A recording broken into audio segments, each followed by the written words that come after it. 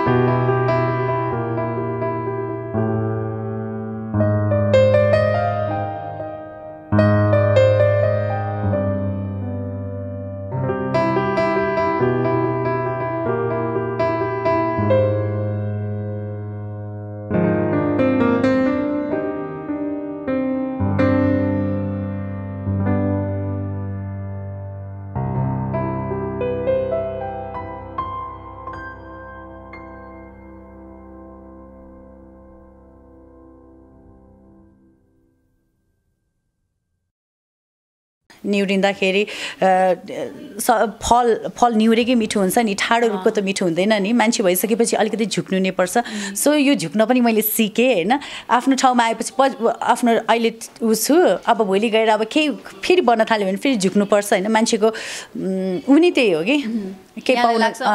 झुक्न आवश्यक छ पहिला कुनै टाइम थियो आफ्नो नामहरु नहुँदाखेरि सबैले फिल नगर्दाखेरि चाहिँ झुक्नु हुन्थ्यो होला अझ अहिले पनि अझ झुक्न आवश्यक छ जस्तो लाग्छ मलाई त्यो जिन्दगीभरको हुन्छ जिन्दगी अब आफ्नो फ्यामिलीको अगाडि झुक्नु नै पर्यो हैन आफ्नो अब फ्युचर हस्बेन्डको लागि अब के बढी बोल्यो भने घर बिग्रेर भनेर उसको गल्तीतिर पनि झुक्नु नै पर्यो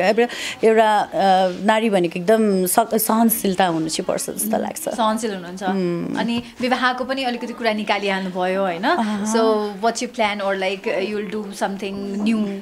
हैन नो नो अहिले त म त्यस्तो मैले सोचेको छैन अहिले त अब काम नै हो काम भन्नाले पनि अहिले अब मेबी अब जे पनि हुन सक्छ यो इयर पनि हुन सक्छ अर्को इयर पनि हुन सक्छ हैन प्लान गर्नु तर अलि अब चाहिँ सोचिरहेको छु अलि प्लान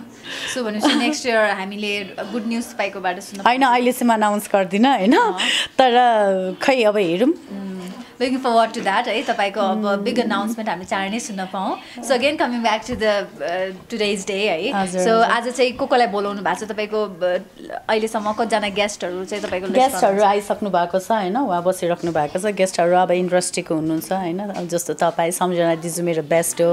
गोविन्द सर करिश्मा दिजुलाई मैले फोन गराएको थिएँ करिश्मा दिजु अब दिल्ली गइसयो हैन मलाई मेसेज गरिरहेको थियो सुषमा म तिमीलाई के गिफ्ट लिएर आइदिउँ रे हैन दिजु भयो हजुरको माया भाइ पुग्छ भन्दै अहिले अनि निकिता दिज्यू अनुराग दा मिस भइरहेको छ सो अब आउँछ धेरैजना लिस्ट इज लङ छैन त्यस्तो छैन एकपटक ब्याच नम्बर 16 को बेलामा चाहिँ